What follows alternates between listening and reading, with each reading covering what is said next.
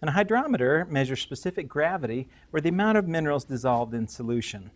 Hydrometers can be found at local beer and winemaking supply places, and they use them because alcohol is lighter than water and it shows how much alcohol content there is. Whereas we're using the hydrometer to measure the amount of minerals in solution. The more concentrated the mineral in solution, the more it pushes the float up. So as I put the hydrometer in the tube and put in the water, you can see it floating, and on this particular scale, water is about 0 on the scale.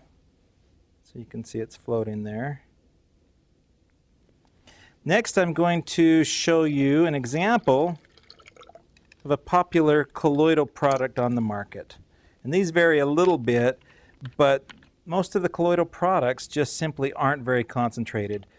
And the point is, you're just not getting very much mineral in the product. So this is about a 5 on the scale, and you can see that there's definitely some minerals, but it's just not very concentrated. Next, I'm going to show you Ionic concentrated mineral drops.